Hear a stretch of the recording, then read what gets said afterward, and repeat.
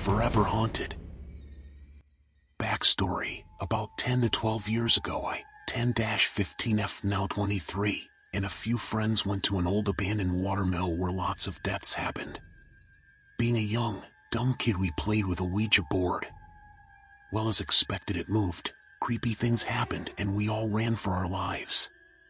I was the only one that didn't go back and didn't say goodbye to the board. I definitely opened a portal that will forever stay with me.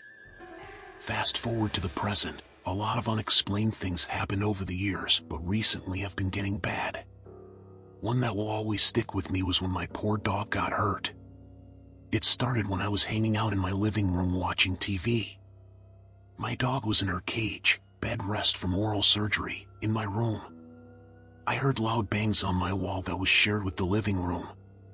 I originally thought it was my dog shifting in her cage and just happened to move the cage against the wall. Then I heard a loud crash and my dog yelping.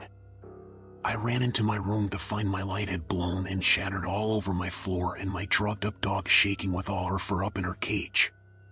I got her out and put her in the living room in a makeshift cushion fort while I cleaned up the glass.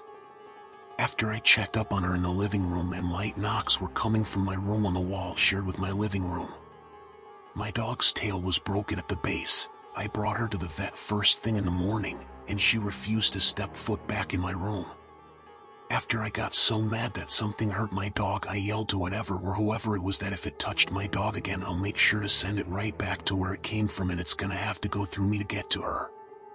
I woke up to a huge bruise on my back the next morning, and I got my house blessed by the church the same night. I now sage my house and myself weekly, and a lot of the unexplained things calmed down a lot. Every once in a while I'll hear my name being called or loud bangs on my front door, but ignore it.